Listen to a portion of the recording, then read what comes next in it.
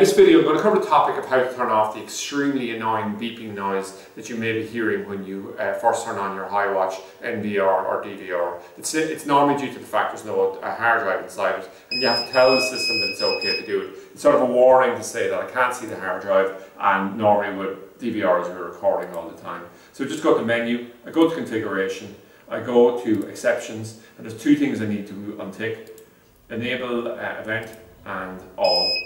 And I come along and I apply. And now I'll hit back. And that's the end of my beeping.